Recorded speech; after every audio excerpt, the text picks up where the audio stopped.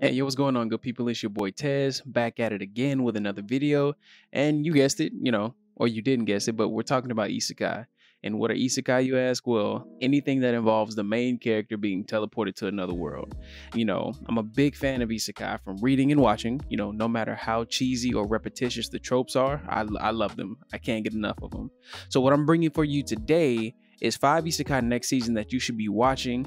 3 are continuing from a previous season or seasons past and are starting a more climactic and epic development, and the others are new, and I'm sure that they're going to have a growing fan base as well as people who can't get enough of them just as much as I couldn't get enough of watching and or reading. So to kick it off, we have Log Horizon. Yo, it's been quite some time since Log Horizon has blessed any device or screen of mine, and I mean, it has been a good minute. I was kind of worried that it would never come back. I thought it'd just continue on in the light novel, but that wasn't the case. It has been picked up and green lighted for the next coming season of the 2020 into 2021. So for anyone who's never seen Log Horizon, if you're just looking at this video, I'm going to give you a brief rundown. So basically, Log Horizon focuses on the MMORPG Elder Tales. Enjoys a considerable popularity because it has lots to offer, from classes to fantasy, post-apocalyptic world, guilds, NPCs, special quests, and all of the RPG trappings, anything that'll pull someone into an RPG. The game is just a great way to escape the daily routine. However, everything changes with a new patch, unable to log off and to die in the game. Elder Tales becomes a new reality for those unfortunate adventurers trapped in the game. While many are about to give up, a group of adventurers decides to unveil the mystery of the game they were playing and find a way to govern their town. Man, this show, even though it does sound similar to what's the show I'm thinking of? It's on the tip of my tongue. Sword Art Online. I think this is the better show overall. Like it couldn't, even in the first 2 seasons, it couldn't get ran into the ground. Though in Log Horizon, their dying isn't the same as generally dying like you die in Log Horizon. Sorry, not in Sword Art Online. When they die in Log Horizon, yes, you die, but you do get revived at some point in a given time, but you slowly start to lose your memories. One thing a lot of them that I remember them going through was trying to discover like the true lengths of what happens when you die. And a lot of them, they still have their memories intact, but they started to forget less and less. Now, there are some adventurers who hadn't died in the game, but we're talking more about the more experienced, seasoned characters who probably died once or twice just to see what really does happen. So yeah, Log Horizon is probably gonna be a fan favorite. It's gonna have a lot of people hype and running in and out just talking about it, and I can't wait for it. Number 2 on the list, we have ReZero second season part 2.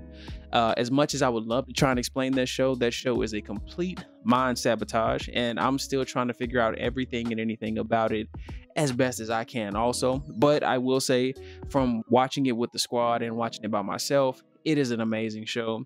You will never know which way is up. You'll never know which way is down. You'll always be trying to figure out something, and even when you think you finally figured it out, you don't know a damn thing. So yeah, look forward to the second part of the second season of ReZero. Number 3 on the list, That Time I Got Reincarnated into a Slime. Now, though it hasn't been as long since that show has gone off the air, I believe it may have gone off for 2 seasons. You shouldn't really need much of a background detail from me to tell you about it, but that boy Rimuru, young slime god, he's setting some things into motion. And it's about to get good. I don't generally like to spoil anything because I'll probably be talking about it, and more than not likely be talking about it when it does come back. I am currently reading the manga, and it is amazing.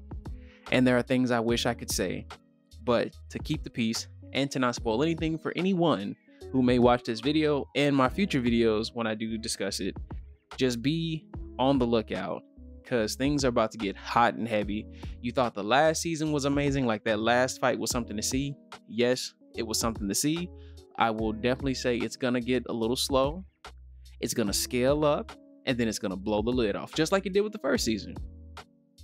Just take my word for it. Take my word for it, guys. Number 4, the new booty on the list. The first new booty on the list. The Hidden Dungeon Only I Can Enter. Now, I have not read this one, so there is finally something I can say I have not read, but I will be reading it because I have to know what's gonna happen, because just reading the synopsis, which I'm gonna give you here, I want to know what happens. So, the hidden dungeon is a place of legend where rare treasures and items are hidden. Note the third son of an impoverished noble family who lost one job offer he had was lucky enough to hear about this dungeon. He then acquires a skill that allows him to create, bestow, and edit skills. And in order to use it, he needs to accumulate points by carrying out such tasks as eating delicious meals and or doing sexual things with alluring members of the opposite sex. So just even just that alone, I'm like, okay, I need to read this. I need to figure out what's going on with this. I know there's gonna be some funny gags to happen with this. I know it's gonna have a harem of sorts. If you're not a big harem fan, that's fine. I know a lot of people don't like them. I don't mind it because it generally comes with the territory of the type of shows that I watch. A lot of isekais do center around somewhat of the main character having a harem. There are quite a few that exist of the main character, even the female having a harem. And it's not always bad, but they do get kind of cheesy, and the tropes are generally the same run-of-the-mill stuff you encounter. But what keeps me coming back is always the different skills, the abilities, the gods of the world that may interact with the people who bring them there. So you never know. And number 5, which is I think this is the biggest heavy hitter. It is also the second new booty on the list. Number 5, So I'm a Spider, So What? It's the most weird title ever, but I assure you people, this one here, when I read it, and I even started reading the light novel because I needed to find out the more stuff that hadn't been turned into the manga, volumes released yet. I was like, yo, I want to, and this is a year ago. I was reading this 1 year ago because I had just had my previous job, which some of you may, that I was working a job previously last year. I'm no longer there. But when I was reading this through my breaks, I was like, this would be an amazing show if it got animated. And sure enough, here we are. So let me give you the rundown on this. In another world, the hero and the Demon King continue to oppose each other. The grand magic from the hero and the Demon King crosses over worlds and explodes in the classroom of a certain high school. The students who died in the explosion are reincarnated in that alternative world. The protagonist, who has the lowest standing in the class, was reincarnated as a spider. This is the story of she, who has become a spider and doing whatever she can in order to live. Now, she does have to do some wild stuff to live, and she's not a busted OP character. It's literally the same approach to Log Horizon and another show that I hope someday gets animated. It's called Remonster. Well, no, Remonsters, we'll take that out. He's busted. He actually does have cheat skill.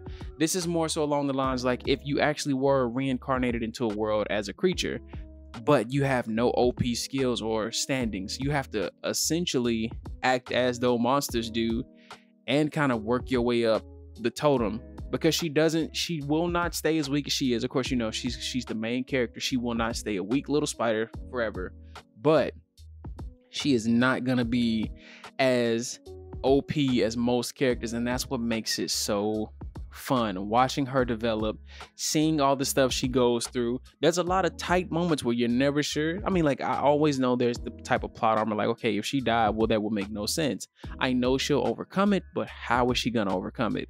Because this isn't, oh yeah, man, I got blessed by Kami, I have the ability to do this. Oh, when I'm in a pinch, my powers explode, I get the Zenkai boost. No, dog, she is like the lowest of the low, like that entry level monster. Not like my guy from Reincarnated as a Slime. She's one of those creatures that falls into that slime level category, but she's not busted. So yeah, guys, those are my 5 what you should be on the lookout for between the end of the year and the new year. Let's hope it's a better year than this one. Isekai that should be on your list.